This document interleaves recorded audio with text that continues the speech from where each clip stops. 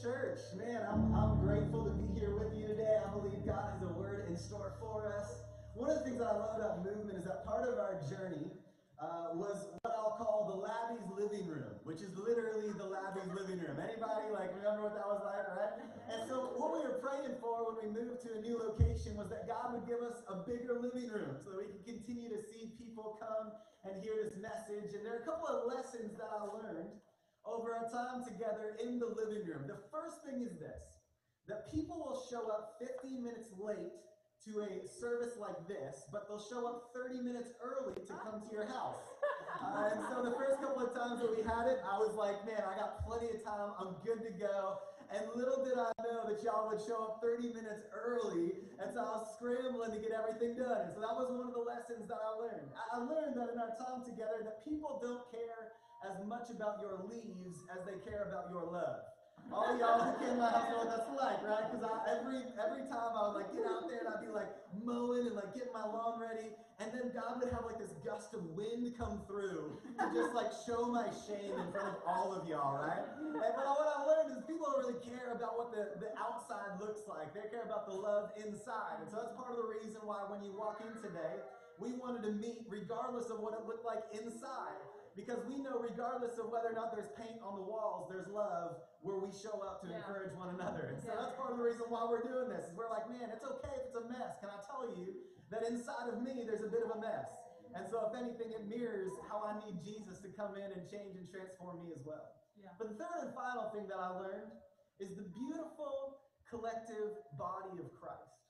I love that when we showed up, what it was not about is it was not about a cool show.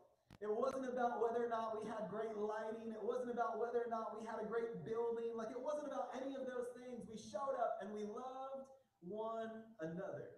Yeah.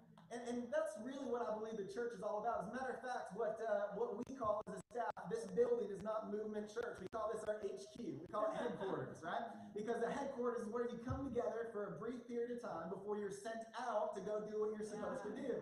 And so we don't call this the church. This is HQ, man. Y'all are the church. And so when we come together, one of the things that we know is with COVID, some of the struggle is that we don't get some of that connectivity that we had before.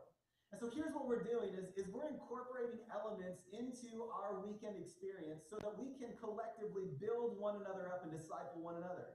So we're going to have people come up and pray. We're going to have people come and speak a word of scripture over us. Can I just say, Jennifer pronouncing all of those words, anybody else impressed? I was let's go. She's going to make me look bad. And so, as we were walking through that, I was man, I love being encouraged by you. I love being able to be with you. And really, as we look at our church, we said, man, what would it look like for us to not only be collective and being able to do that, but there are 2,000 years of Christian church history. And so what you're going to notice is that we're going to do some things that maybe you're not familiar with. We're going to do something like a call and response, where we read a part and you say a part. We're going to do things like creeds. We're going to start to do some of those things because there are 2,000 years of collective church history for us to encourage and build one another up in. And the reason why is because we believe the church is a place where we disciple one another. Yeah. And so that's really what we're all about. And so every weekend, it's our goal that you would leave feeling and looking more like Jesus. Yeah. And so we've been in this sermon series that we've been calling God of His Promise. And over God of His Promise, what we've realized is that God has made promises to us. Now, I don't know about you, but I was starting to think about different promises we make throughout our lives. And I was thinking about some of the promises that maybe we interact with on a regular basis. So how many of us have ordered a Christmas gift in the mail this year? Okay, so a fair amount of us. How many of us have gotten that Christmas gift in the mail already? Okay, so a good amount of us. How many of us, if the Christmas gift did not come in the mail and you were next year, 2021 Christmas, would call the company and be like, hey, where's my gift? Nobody would. Okay, awesome. I would call them back and be like, where's my gift? Why? Because there's a promise that when you order something online, it will show up on your doorstep, right? If we kept to order from Amazon and they never sent the package, we'd be like, what's going on? Why? Because there's a promise associated with that. When it comes to a license, what is a license? A license is a promise that you're not going to run over with people with your car, right? It's a promise that you're not going to drive. None of you drove to church on the wrong side of the road today. Why? Because having a license license is a promise that you're going to be a reasonable citizen of America and not do something dangerous with this crazy vehicle, right? And so early on in Holly and I's relationship, there were some promises that I didn't really hold up on. And one of them was this. So we grew up in two different types of households. She grew up in a household that when you sit down to a meal at a restaurant, if it doesn't come the exact way you ordered it, then you have a conversation, right? That was the family she grew up in. I, on the other hand, grew up in a conversation that, like, if they came with somebody else's meal, you just eat it. Like, you ordered fish and they came with Brussels sprouts, you're like, this is what I'm doing today. Like, this is what's happening, right? And so it would happen where over and over again, she would like ask me to flag down a waiter or waitress. And so time after time, I would fail in my promise to do that. And so finally, I built up the courage to finally be like, babe, I'm going to flag down the waiter. And so I could feel myself, I watched as the waiter got closer and closer. And I could feel the anxiety and the sweat like pouring down my body. And all of a sudden, I watched him just walk past. I don't say anything. I chicken out in that moment. And Holly looks at me and says, I can never rely on you. Because not once, I just couldn't bring myself to do that, right? But in the world, there are promises that we have that build the relationships we have with one another. It's the same thing in our relationship with God, that God has promises that he gives to us that we expect him to come through on. That's exactly what we're exploring during this time together, is this idea of God's promise, because here's the phrase that we're using: only when we understand the promise do we understand the promised one. Only when we understand the promise do we understand the promised one. And so we look at the Old Testament, and what happens, we begin to unpack the Old Testament, and we see these pictures of who Jesus was to be, these prophecies of this coming one, this Messiah who would come and be able to redeem humanity. Now, as we've been in this series, I got to tell you, I've undergone a bit of a philosophical shift when it comes to preaching, because oftentimes we come to church and we hear about self. I've listened into a couple of different pastors over the past week, and as I've kind of logged on, they've been telling stories about yourself, and how you could grow, or how God's there for you, how God, is going to make your life better. And so what we're doing is we're taking a bit of a shift during this time where we're talking about Savior over self. And part of the reason why is because I believe that we really only understand ourselves when we understand our Savior. There's this quote from C.S. Lewis, it's up on the screen, that says this: I believe in Christianity as I believe the sun has risen.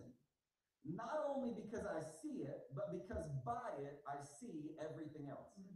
You see, it's only when we truly understand the Savior, it's only when we truly look at Jesus and who he was, that we can truly understand the world around us. And that's why during this Christmas season, we're taking time to explore who Jesus was and what he came to do. Last week we talked about how Jesus was the promised prophet. Today we're going to talk about how Jesus is the promised king. That's the idea for us today. Really, starting the very first promise of the Bible, Genesis chapter 3, verse 15, God looks at the serpent, right, who deceived Adam and Eve, and he says this. He says, he will strike your head, and you will strike his heel. And so he's saying, listen, there's a coming one who, yes, you will strike, but ultimately you will be overcome by this promised one. And we know that promised one to be Jesus. And so let's look at what it looks like and what this promise was about this coming king who would reign over the people of God. 2 Samuel chapter 7, verses 11 to 14. For those of you who have your Bible today, let's turn to Isaiah, though. We're going to camp out in Isaiah today. God's talking to King David. King David is the ruler known as the greatest king over the nation of Israel. He kind of took Israel to a bunch of nomads to really being Israel that was an actual power at the time. And so he comes, and God promises David this promise. It says this: the Lord declares to you, the Lord will make a house for you when your time comes and you rest with your ancestors. So he's saying, listen, when you die, I will raise up after you your descendant who will come from your body, and I will establish his kingdom. He is the one who will build a house for my name, and I will establish the throne of his kingdom forever. I will be his father, and he will be my son. Your house and kingdom will endure before me forever, and your throne will be established forever. So what you see throughout the rest of the book of 2 Samuel and 1 Kings and 2 Kings, really this question mark of is it going to be this king? And so the king kind of would come for a little bit of time, and it would be like, no, it's not that king. Yet people were like, okay, is it Solomon, like the guy who's wise? And what happens? Solomon goes away from God? Is it Hezekiah? That was the thought at the time. Is it Hezekiah? And then Hezekiah comes, and the end of his reign actually goes really poorly. And so we kind of wonder, and we wait, and we're wondering, where is this promised king? There's 800 years. And so all of a sudden, in around 0 BC, we see the Son. In Luke chapter 1, verse 31, it says this to Mary. Now listen, you'll conceive and give birth to a son. You'll name him Jesus, and he will be great and will be called Son of the Most High. And the Lord God will give him the what of his father? The throne of his father David. He will reign over the house of Jacob forever, and his kingdom will have no end. And it's in that moment we see the fulfillment of the prophecy of a coming king made real in Jesus. And so today what I want to do is I want to convince you of two things. I want to convince you that Jesus is the coming king, and I want to talk about what kind of kingdom he will bring. So Jesus, the coming king, and what kind of kingdom he will bring. And so Isaiah, let's go to Isaiah chapter 9. Isaiah chapter 9. What's happened? This is 800 BC, so a long time before Jesus. And there's this prophecy of this coming hope, this future king of the nation of Israel. And this coming king will establish a reign and will rule just and righteous before the people. And that's where we start with the promised king and what he will do. So Isaiah chapter 9 verse 2 says this: the people walking in what? In darkness have seen a great light. A light has dawned on those living in the land of darkness. And so I love that idea of dawning. A couple of days ago, I was watching the sunrise. And as I watched the sunrise, it was beautiful. There was incredible reds in the sky. And I looked, and man, it wasn't fully sunlight out, but you could tell that morning was coming.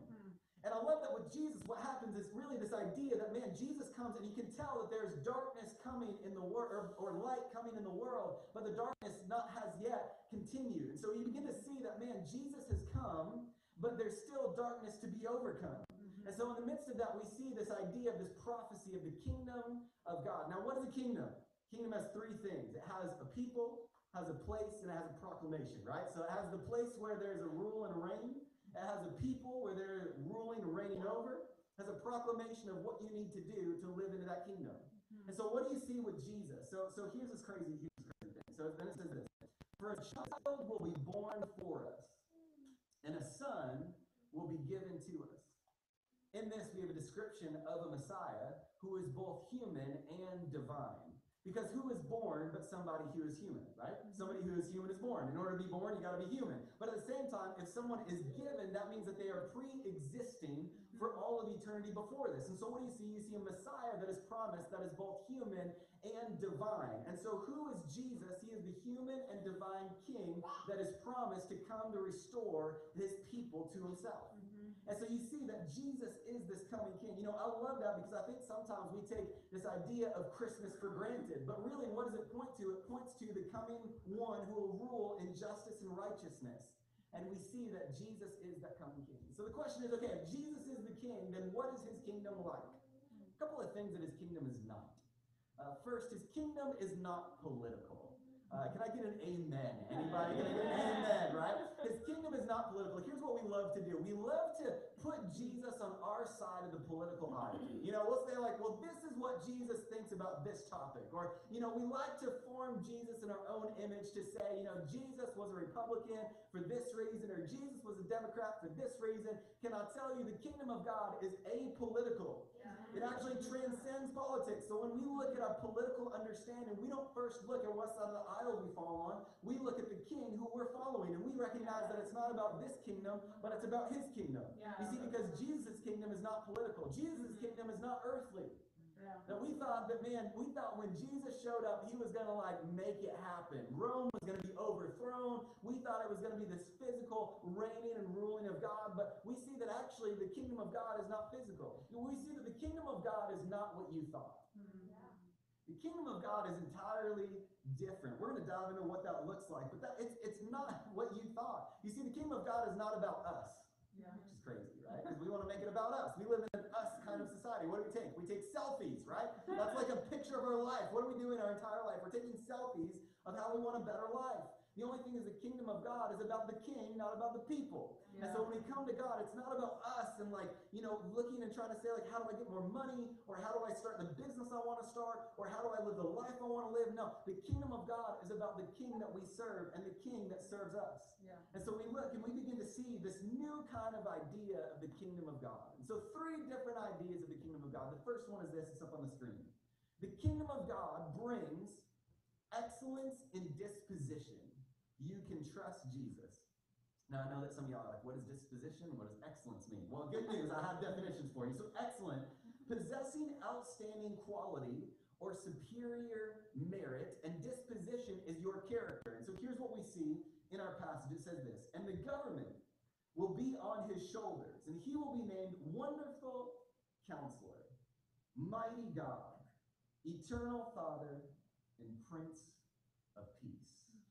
And so we look and we see a kind of rule and reign that is superior, a kind of rule and reign that is excellent in moral quality. You see, I think sometimes we get Jesus a little mixed up. We think that Jesus is actually way more like Santa Claus and less like Jesus. I was listening to a little Christmas jingle this past week, and as I was listening to it, I was like, man, this describes how people think about Jesus. So here it is.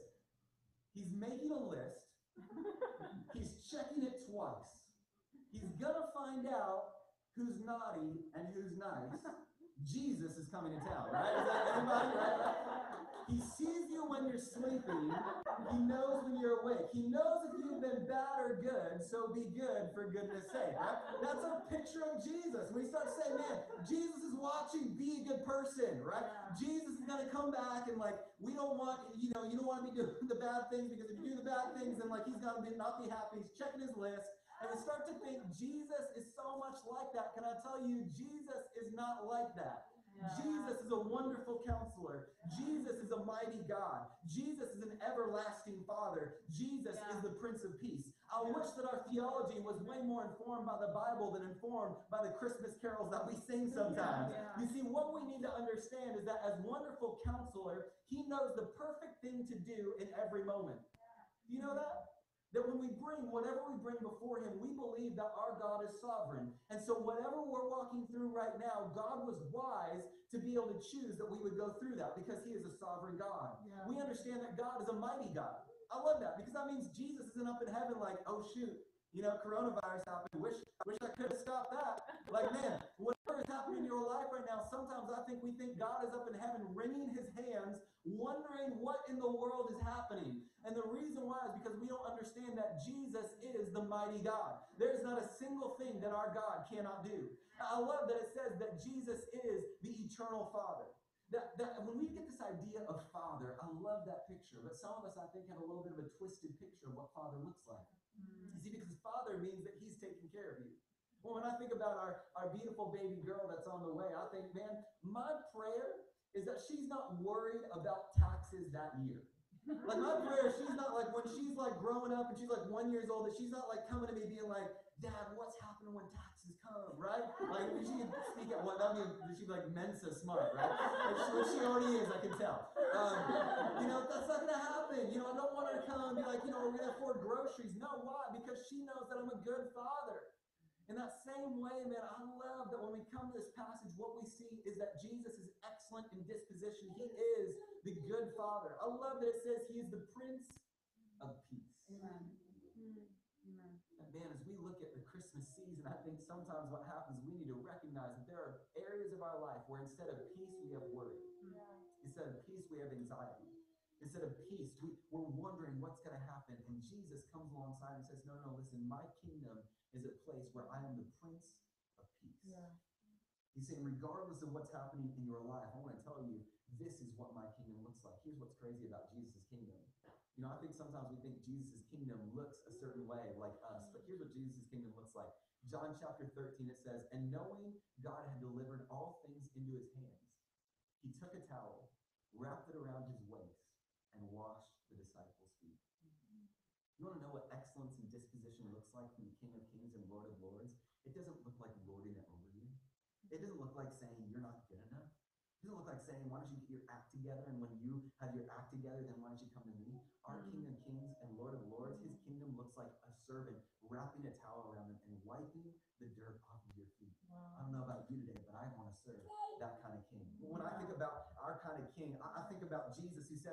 saw the crowds around him. And it didn't say that he was angry because like all these crowds came. No, it said, and he had compassion on them because our King has compassion on us. I love the ultimate display when Jesus says, you want to see me in my glory. And when you wonder what the glory of Jesus looks like, it is Jesus on a cross. Right? Because two of his disciples say, can we sit with you in glory? And Jesus says, I know who's sitting on my right hand and my left hand when I am in glory. And we see the ultimate act and sacrifice of what the kingdom of God looks like is not Jesus on a throne, but Jesus on a cross. And that's the kind of king that we serve, one who is excellent in disposition. Can I tell you today that whatever you're going through, you can trust him. Yeah. You can trust him. So I think, man, what would it look like as we talk about preparing the way for the risen Lord? What is it today that you're coming in with and you're wondering, can I really trust him? Yeah. Is he really a wonderful counselor? Is he really a mighty God? Is he really an everlasting Father? Is he really a Prince of Peace? And Jesus the entire time is saying, you can trust me. That's the kind of king he has. Excellence in disposition. The second thing that we see from this passage is this, that it is encompassing in dominion, right? Like somebody say in like your preaching voice, dominion. Yeah, encompassing dominion. You can bring everything to Jesus. Verse 7, the dominion will be vast.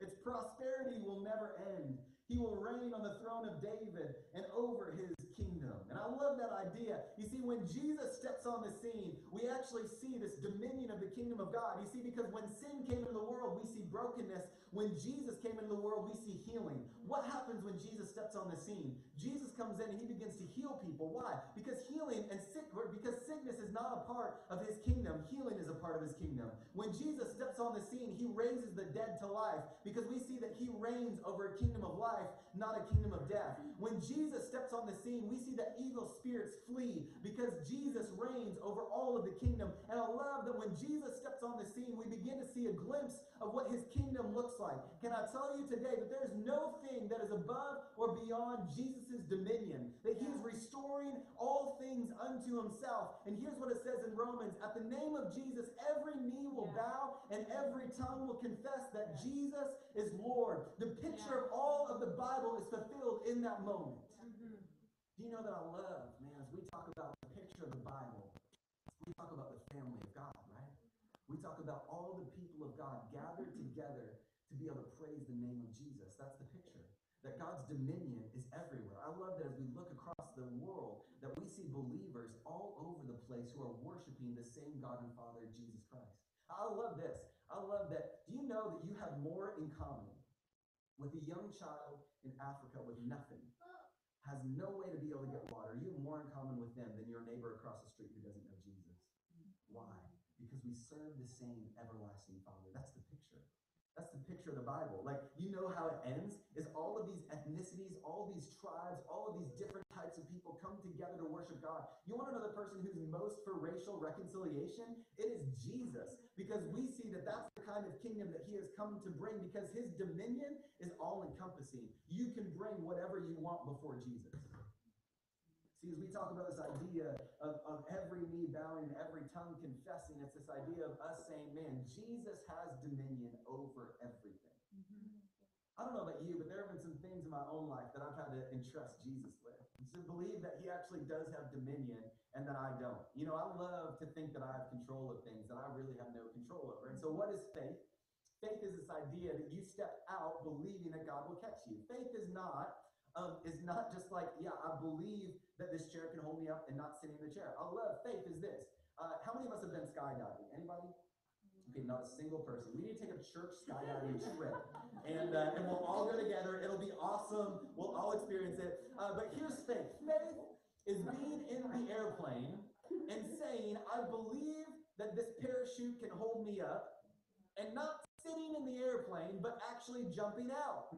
Why? Because what is going to hold you up in that moment? There's one thing that you're having faith in, that's the parachute. In the same way, what God calls us to do is to put all of our faith in him so that we have nothing else to hold us up but his own dominion and power. Yeah. You see, over the course of our lives, we've been able to experience a couple of things, and it's like every time that I think that I'm like reached the max of my faith, God's like, you haven't even started yet.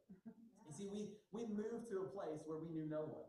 a number of times in our marriage, away from family. We moved to Georgia. We didn't know anybody. We moved here. I'll never forget. We were sitting at our apartment, and literally we started crying because we just moved away from our family to a place we knew nobody, like not a single person, not any of your like lovely faces that I love so dearly, and like the way that God has brought you in our life. And like that was a step of faith for us as we look at times in our life where we're like, are we going to give to God? Or are we going to like look at the amount of bills that are coming in? And in that moment, it was like, am I going to be faithful to continue to give, or am I going to take a step back? As we look at launching it and being able to come into this building, man, that's a step of faith for us to say, man, we believe that God is going to show up, and every single time God has shown up. But can I tell you, every time before I take the step, there are a lot of sleepless nights. Yeah. I know that you think that like maybe I just like, we woke up one day and we're like, what if we get a building? It's probably a good idea. We got nothing. We are cash rich, you know, like we have nothing but cash. And so like, let's go get a building. And we just like walked in, we were like, here it is. You know, like I think that's sometimes what happens, but can I tell you, man, there was a lot of prayer. There's a lot of sleepless nights. There were a lot of moments where you're like, God, you didn't come through on this thing because I don't know how it's going to work. But in those moments, can I tell you, God shows up every single time because his dominion is all-encompassing. What is it today that you have not yet given to him because you don't yet trust him? What is that maybe you've held back? I love that Jesus says this, come to me, all you who are weary and heavy laden, and I will give you rest. You see, rest only comes when we release control to the one who actually can do something about it. That's why Jesus can say, don't be anxious about tomorrow. Tomorrow's got so much to worry about itself. Just focus on today. Because I'm in today. I'm in this moment. If you release it to me, I've got you tomorrow. What is it today that you need to give to Jesus to prepare the way for the risen Lord? So there's a couple of things that we want to do. We want to recognize that God's encompassing in dominion. The last one is this. As we look at the kingdom of God, this is what the kingdom of God brings. It's eternal in duration. That you can experience eternity now. Here's our passage. It says this, to establish and sustain it with justice and righteousness from now on and when? Forever. From now on and forever. That means from this moment, that eternity doesn't, like I think that as Christians, sometimes it's like, yeah, you know, like then when I go to be with God and like we're playing harps up in the cloud, like then it will be good. But like for now, and it's like Jesus is like, no, that's not how it works from now on until forever. You see, there's this idea that, man, life with Jesus starts now. Eternity starts now. I don't know if you've ever had one of those days that you could relive 100 times. Anybody just like think in your own mind, like what's the day that you can relive? I get this picture in my mind. So we were in LA last year, and we were at Venice Beach, and we got this Airbnb. And literally, we rolled up at night, and Venice Beach at night is super sketch. Like, I was like, for sure, I'm going to die. Like, this is the end. I'm ready to go on to eternity. Like, we'll see what happens. And so, but we wake up the next morning, and literally we walk out, and the beach is right there. And so we lay on the beach, and it's like California, right? So it's like, you know, the perfect, like, sunshine and cool breeze all at the same time. We, like, got up, and there were vendors on the street, and there were people, like, giving us pineapples, and it was an incredible, if I could relive that moment 100 days, I would totally do it. Man, to live with Jesus is to live the best day every single day.